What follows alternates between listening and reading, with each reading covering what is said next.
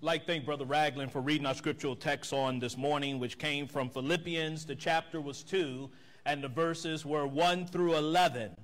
There's a second passage of scripture that I want us to put our eyes on to give context to the title of this morning's message, and that is found in Luke chapter 23, and the verses are going to be verses 26 through 43.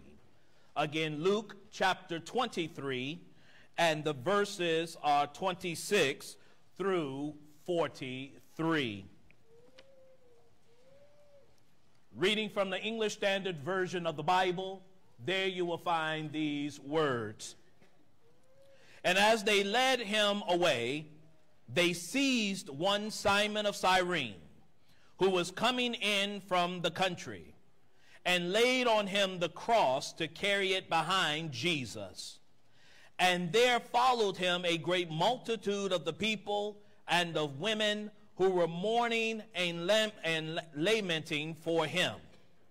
But turning to them, Jesus said, "Daughters of Jerusalem, do not weep for me, but weep for yourselves and for your children. For behold, the days are coming when they will say, Blessed are the barren and the wombs that never bore and the breasts that never nursed. Then they will begin to say to the mountains, Fall on us, and to the hills, cover us. For if they do these things when the wood is green, what will happen when it is dry?" Two others who were criminals were led away to be put to death with him. And when they came to the place that is called the Skull, there they crucified him, and the criminals, one on his right and one on his left. And Jesus said, "Father, forgive them, for they know not what they do." And they cast lots to divide his garments. And the people stood by, watching. But the rulers scoffed at him, saying, "He saved others. Let him save himself. If he is the Christ of God, his chosen one."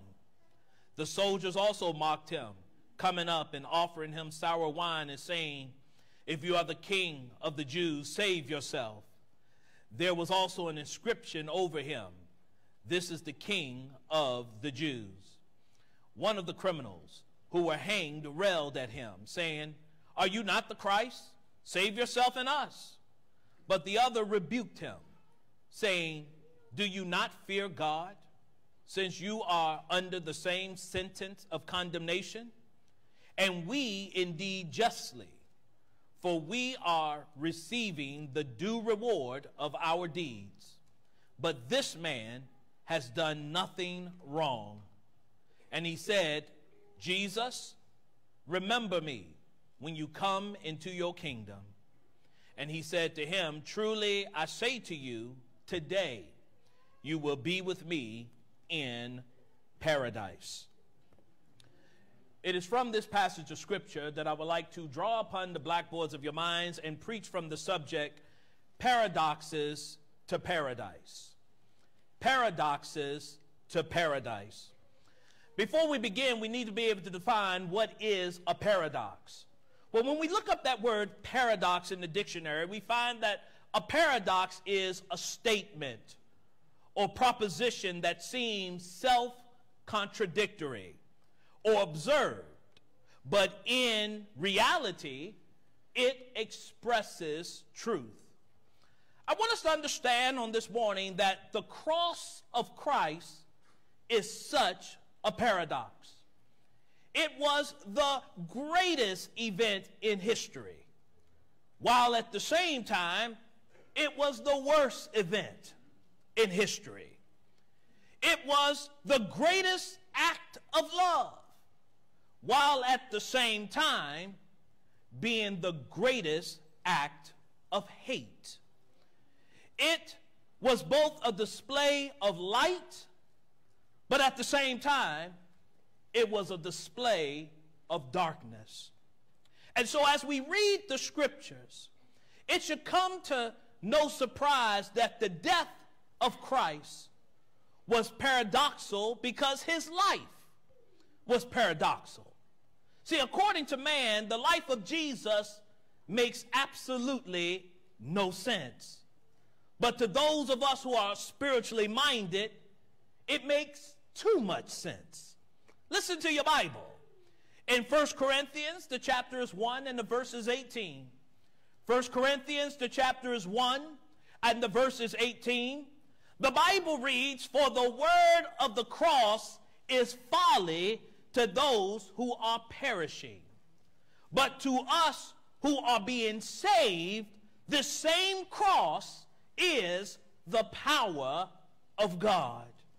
Jesus had everything to lose and nothing to gain, yet we had all to gain and nothing more to lose because we had already lost our souls due to the sin problem. Listen to your Bible. In Romans chapter 5, and the verses are 6 through 8. Romans, the chapter is 5, and the verses are 6 through 8. The Bible reads, "For while we were still weak, at the right time Christ died for the ungodly. For one will scarcely die for a righteous person, though perhaps for a good person one would dare even to die. But God shows his love for us in that while we were still sinners, Christ died for us. Though he stood to lose all, yet the great love of Jesus prompted him to come to this earth. The purpose of Christ's paradoxical life and death was designed to lead us to a place called paradise. And so there are 5 paradoxes that I want to bring to your attention on this morning, and then the lesson would be yours to receive and respond to. Paradox number 1 is this: Jesus came into the world that we may enter into heaven. Jesus came into the world. He came to this earth. Jesus came here so that we who are here can go there. That's paradox number 1. Listen to your Bible and hear the words of Paul in 1 Timothy chapter 1 and the verses 15. In 1 Timothy, the chapter is 1 and the verse is 15. 1 Timothy chapter 1 and the verse is 15. Paul says the saying is trustworthy and deserving of full acceptance that Christ Jesus came into the world to save sinners, of whom I am the foremost. Not only that, hear Jesus in Matthew chapter 20 and the verses 28. Jesus said in Matthew chapter 20 and the verse is 28, "Even as the Son of Man came not to be served, but to serve and to give his life as a ransom for many." Jesus goes on to say in John chapter 14, and the verses are 1, 2, and 3. John, the chapter is 14, and the verses are 1, 2, and 3. Jesus says, "Let not your hearts be troubled. Believe in God, believe also in me. For in my Father's house are many rooms. And if it were not so, would I have told you that I go to prepare a place for you? And if I go and prepare a place for you, I will come again and will take you to myself, that where I am, you may be also."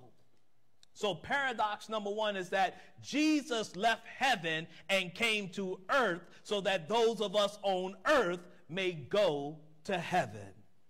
But paradox number 2 is this: Jesus was born in the flesh.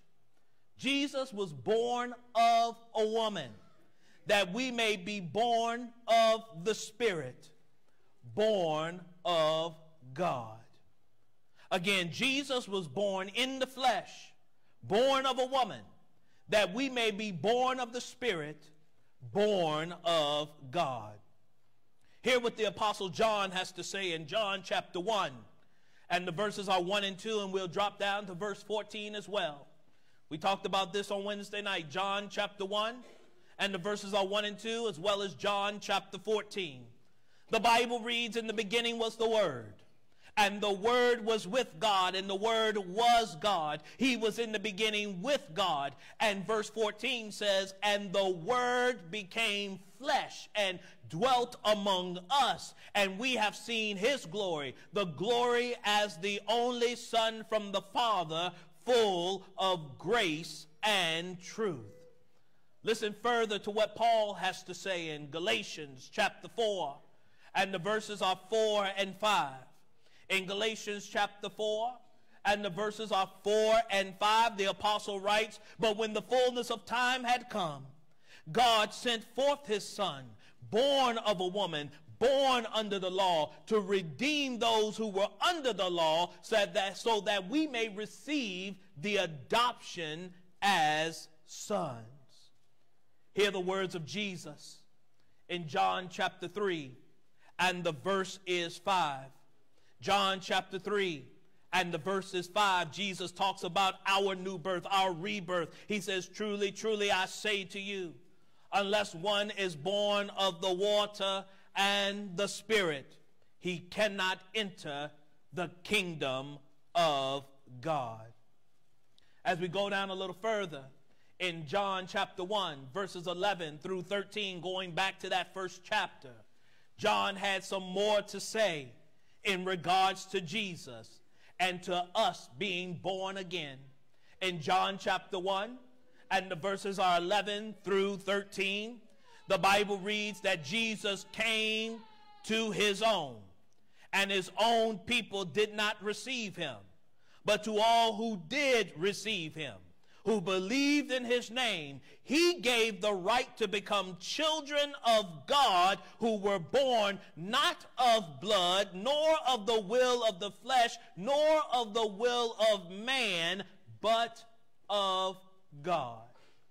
So understand, Jesus, being God, allowed himself to be born of a woman, born of flesh, so that we, who were born of woman and born of flesh, may be born of the Spirit and born of God. Paradox number 3, Jesus accepted poverty that we may be made rich.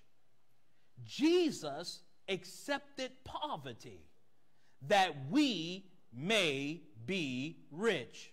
Listen to the words of the apostle Paul in 2 Corinthians chapter 8 and the verses 9. In 2 Corinthians chapter 8 and the verses 9, the Bible reads, for you know the grace of our Lord Jesus Christ, that though he was rich, yet for your sake he became poor, so that you by his poverty might become rich. And hear the words of King Solomon in Proverbs chapter 10, and the verse is 22. Proverbs, the chapter is 10, and the verse is 22. King Solomon writes, the blessing of the Lord makes rich, and he adds no sorrow with it. So again, Jesus, who was rich, became poor so that you and I can become rich. Paradox number 4. Jesus was rejected of men that we may be accepted of God. Jesus was rejected of men so that we may be accepted of God. Listen to the prophet Isaiah in Isaiah chapter 53 and the verse is 3. Isaiah chapter 53 and the verse is 3. The Bible reads, in talking about Jesus, how he was despised and rejected by men, a man of sorrows and acquainted with grief. And as one from whom men hide their faces, he was despised, and we esteemed him not. Fast forward to the New Testament and hear the words of the apostle Paul in 2 Corinthians chapter 5 and the verses 21. In 2 Corinthians chapter 5 and the verses 21, the Bible reads, "For our sake he made him to be sin who knew no sin, so that in him we might become the righteousness of God." So again, Jesus was rejected of men so that we, who are men, may be accepted of God. Fifth and final paradox is this: Jesus was put to death that we may be made alive. Jesus was put to death that we may be made alive. Listen to the Apostle Paul as he eloquently explains this point in Colossians chapter 2, verses 13 through 15. Colossians, the chapter is 2, and the verses are 13 through 15. The Apostle Paul writes, "And you, who were dead in your trespasses and the uncircumcision of your flesh, God made alive together with him, having forgiven us all our trespasses, by canceling the record of debt that stood against us with its legal demands. This he set aside, nailing it to the cross. He disarmed the rulers and authorities and put them to open shame by triumphing over them in him." So again, Jesus died that we may live. And so when we take a look at Philippians chapter 2, verses 1 through 11, which was our scriptural text, we see the paradoxical life that Jesus lived, that he was so great, but he became insignificant to the minds and the eyes of men, so that people can see the power of God through him and humble themselves like the Savior humbled himself, so that God Almighty can exalt each and every one of us. So everything Jesus did and everything Jesus became is to give us the right to eternal life. And so we need to think about this as we think about why he went through all of this and how we need to respond to all of this, is so that we can get to this place called paradise. In Luke chapter 23 and the verses 43, the Bible tells us that Jesus looked over at the malefactor who rebuked a fellow sinner, acknowledged his own sin, accepted the consequences for his actions, confessed the sinlessness of Jesus, honored the Lord as being king, and said, "Truly, I said to you," Jesus said to this man, "Today you will be with me in paradise." The Son of God took the low road for the purposes of being able to look at individuals like this criminal and save their souls.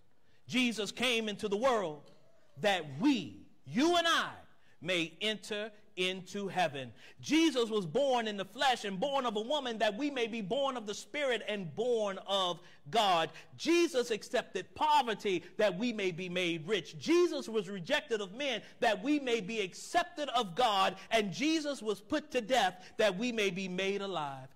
Every paradox in both the life and death of Jesus was designed to lead us to paradise. And so my questions on this morning is this: like this malefactor, are we willing to acknowledge our sins on today? Like this criminal in Luke chapter 23, are we prepared to confess Christ as Lord at this moment? And like this sinner in Luke chapter 23, are we ready to submit to Jesus as King right now? a realization of the greatness of Christ and his sacrifice should cause those of us outside of Christ to fall before him in humble obedience and submission. And those of us who are actually in the body of Christ, his paradoxical life, his sacrifice, should cause us to increase our love and service for the Lord and for his cause. We're about to sing a song right after the invitation is extended. And that song is When All of God's Singers Get Home. What I like about that song is the title. It doesn't say if all of God's singers get home. It says when all of God's singers get home, which means that God has some people that competed on The Voice and won. God has some singers that have won some seasons of American Idol. God has some singers that have signed some record contracts spiritually to be a part of his entourage, so that when we get to heaven, we're going to sing. We're going to sing praises to his name. We're going to worship him forever and ever. Amen. We have to understand that whenever we come together to worship him right now and we sing songs of praises to him, this is just rehearsal. We haven't even begun to sing yet. The show hasn't even started yet. But the thing is that when God's singers get home, that means that there are some people, through the inference of the song, that don't want to be a part of God's chorus. For some reason, don't want to sing for him and before him and to him. There are some people that become prideful and are a part of the group, but feel for some reason that they can do better if they go solo. But we have to understand on this morning that if heaven is to be our home, we have to recognize all that he has done for us through his word. We have to recognize that. And if we recognize it, then we should sing with so much joy and enthusiasm in our voice and live in such a way so that we can sing about his wondrous love, about how merciful he was to sinners like you and me, how gracious he has been to sinners like you and me, how it is only by his forgiveness of our sins that we are able to even stand in his presence and allow our praises to be accepted of him. But understand that it is Jesus. He is the one that took all the risk. See, if you want a record contract in this life, record company not trying to take any risk. They make sure you take all the risk. If the records don't sell, it's not costing them. If anything, minimal. Lock you in on contracts. Give you some shoddy contracts. You have people that have been performing since they're 5 years old and still got to do concerts just to make money because they signed some bad contracts that they're not even getting royalties on the records that they wrote and have sung and have performed over the ages. But Jesus says, I want you to sing in my group so bad, I'll take all the risk. He died with no guarantee that we will accept him. The Bible says that while we were yet sinners, he died for us. He didn't say, now listen, before I come down and get nails put through my hand, I need to know, will you accept me if I do this? Will you obey me if I do this? That conversation never took place. Jesus knew that if he didn't do this, that there would be no hope for any one of us in this room. There are so many people that are singing today, and God doesn't even hear it because they haven't accepted him. There are so many people that are walking around using the talents and the abilities that God gave them, but they're not using it for his glory because they have yet to accept Jesus. Accept Jesus on this morning. Obey the gospel on this morning. Do not allow your singing to be in vain. We're about to sing another song. God's going to hear some of us, but he's not going to hear all of us, because he's yet to hear you confess him like this malefactor did on the cross. Will you give up sin on this morning? Will you confess him to be the Son of God on this morning? Will you have your sins washed away in that watery grave of baptism on this morning, so that when you come up out the water, God will forgive you of your sins, according to Acts 2:38. He will make you a new creature in Christ Jesus, according to 2 Corinthians chapter 5, verse 17. What kind of creature? A creature that can sing. God hears and is glorified by the sacrifices of your lips. And God will add you. You don't have to join. You don't have to find. You don't have to search for, because God will add you to his church, the only church that you could read about in this Bible. And that church is the church of Christ. Jesus said he was going to build that church in Matthew chapter 16, verse 18. He built that church according to Acts chapter 2. He purchased that church with his blood, according to Acts chapter 20, verse 28. He adds the saved to that church, according to Acts chapter 2, verse 47. So why not become a member of a going church for a coming Lord, which does all that the Lord authorizes, so that when you obey him, live for him, accept what he has done for you, that when you close your eyes for the last time, just like Lazarus in Luke chapter 16, you'll open up your eyes in paradise, Abraham's bosom, just waiting for that day of judgment where you will hear those words, "Well done, thy good and faithful servant." And then you can sing with all the angelic voices that have gone on before us and all the saved before us, be with the redeemed forevermore, and sing praises unending to God in an atmosphere in which we will be no ways tired. Doesn't that sound like good news?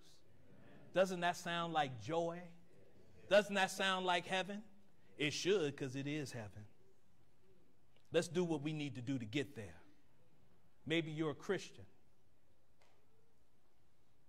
Have you forgotten what Jesus has done for you?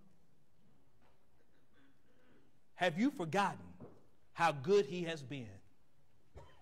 Have we become like King Nebuchadnezzar, in which God has blessed you with a job, and you say, yeah, because of my degree, I got this? Has God blessed you with success, and you say, because of my intellect and my abilities and my skills and management and time management and all of these things, I got this? Has God blessed you with a home and with a car and with a family, and you say, because of my money, look at all that I have amassed? This is your opportunity to humble yourself on this morning before God decides to humble you. Now is the time to get right with him.